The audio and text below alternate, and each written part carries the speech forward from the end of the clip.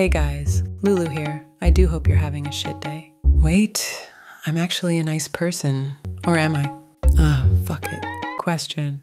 Have you ever been browsing Twitter, looking for Final Fantasy news, checking out the latest patch info, having a good old time? Then like XQC's nose coming around a corner, you get jump scared. Like you got caught watching porn at school getting flashed with a big old pair of bazoinkers on a cat girl.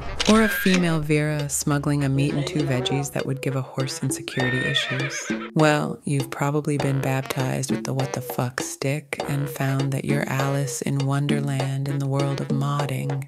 If you are a casual Final Fantasy XIV player or PlayStation player, you might not even be aware of the world going on beneath a veil of shadows. You aren't fucking ready for this. The Final Fantasy modding community. Best buckle up, babe. This one is a shit show, and I'm all out of toilet paper. And the best part of this plan is, no one can stop me. Not even the housing community.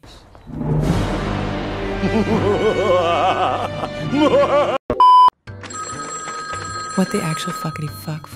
One moment. You've reached the existential crisis hotline. How existential is your crisis? Yes, Lulu, aren't you using mods? Yeah, you just shut the fuck up. So yes, modding. It is a huge problem, and yes, it's fucking getting worse. I just want to say I am not making this video out of malice, but merely to shine a spotlight on a community that is much larger than people realize, and to inform the uninformed. I fully expect to piss off a massive part of the community for bringing this serious issue to light. I have to admit, it would make my fucking day to see these incels cry about it though. Anyway. Okay, let's go.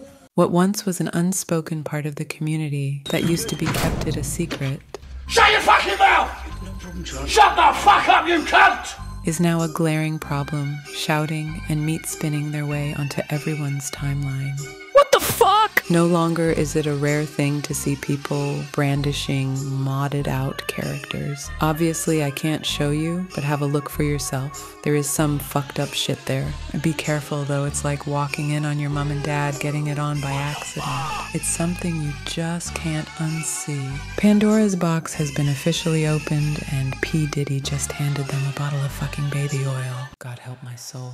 So Lulu, what do you mean by modding? Well, modding is a quite broad term for it. I'll break it down though, as there are many different aspects to it. When people talk about mods, generally they're talking about texture replacements for your character. There is more to it than that. You can replace hair to look different, have full-blown outfits, body replacement mods which make your character nude. For the coomers out there, for those of you who like dances and emotes, there are also animation mods which can create unique dances or even import animations from other games such as Fortnite. It goes on endlessly. Aside from that, there are even plugins and launchers which allow you to cheat in raids or load tools which change things in-game whilst live. But wait, this is where shit gets underground. I'm about to break open the cheese sauce. There is a fully fucking blown black market going on, just minus Jabba the Hutt running the damn thing. With numerous modding discords, with hundreds of thousands of members, modders with their own communities numbering in the tens of thousands, with Patreon and Ko-fi subscribers, each of them making thousands of dollars per month by selling mods for the game. That's right, motherfucker. Okay, seriously, do you see the problem here? You're probably wondering, why are people buying mods? It's not like anyone else can see them. Well, as someone who's been amongst these people, it's actually an addiction. Usually, it's people in the G-pose community who need their new outfit or hairstyle fix for their latest Twitter or Instagram photo update. Yeah, it's all fucking vanity. Bear with me though.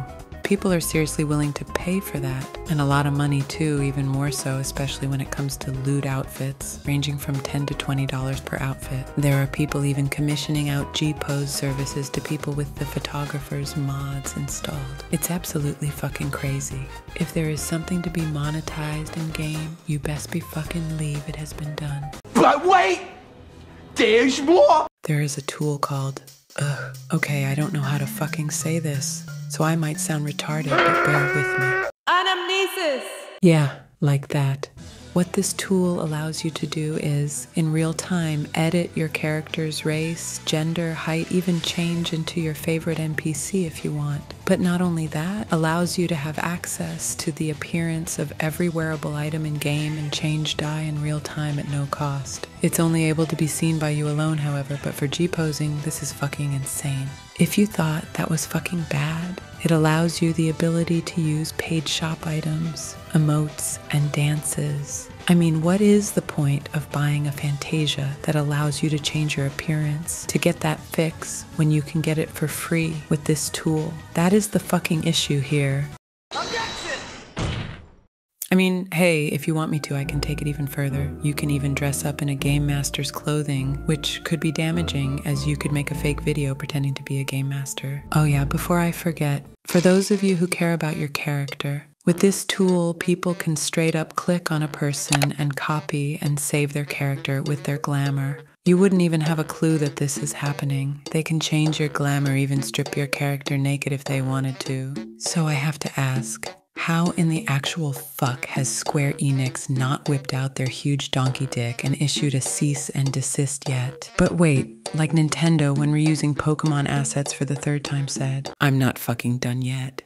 There is a launcher which you can download that attaches to your game called FFXIV launcher. It's kind of like BattleNet that allows you to skip having to put your password in every time and jump straight to the character select screen. Hey, apart from security concerns aside that a third-party add-on might be taking password data, it does a whole fucking laundry list ton more. So this launcher allows you to run community-made plugins which straight up change the game, allowing you to run mods, change camera restrictions, which are useful for raid cheating by the way, and much more. Speaking of more, how about a housing tool, which allows you to bypass the housing system restrictions to place housing items anywhere you want, even outside of boundaries. With this, you can load presets of houses people have made and place them instantly in seconds, saving hours of work. There are numerous plugins, but I won't go into those either for the sake of time. So why hasn't Square Enix done anything about this? Because they fucking can't. Well, kinda. They don't actually have any way to detect third-party mods on your computer, and due to privacy laws, they are restricted from implementing hardware detection. Ah, fuck me. Here is why it could be damaging. Anyone who might be interested in Final Fantasy XIV will have a false impression on the game just from social media alone. I think these tools are financially damaging to the game in the way they allow you to use paid shop items for free of charge.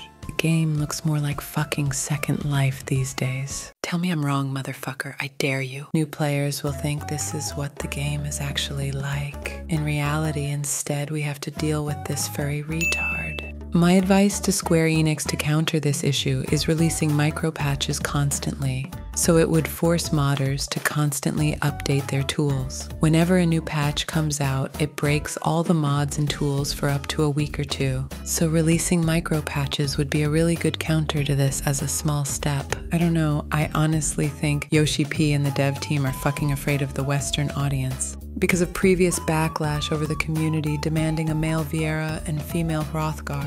Fucking hell, I think I've ranted enough. Just want to take a moment to thank my Patreons for the support. You literally keep my channel going. Check out the link in the top comment below if you want to support me. You can join for free. Jesus, I need a paracetamol after all this. Honestly, I'm not sure what the ramifications would be like from dropping a big fat fucking nuke on the modding community and banning mods completely from the game. It would definitely be a positive for Square Enix, bringing more money in to fund the game. I can't really say what would happen to the player base, however, as I know there are a lot of degenerates who only play for the ERP social aspect of the game. Yoshi P would have the best guess to that though. One thing I'm sure is fucking shit about though, we'd have record-breaking levels of people going out farming glamour and buying things they want from the Mog station, especially fucking Fantasias. As a final word on it, do not mod the game, it is not worth the risk. You're a fucking idiot like me if you do, and you don't want to be like me. Okay, now fuck off. See you next time.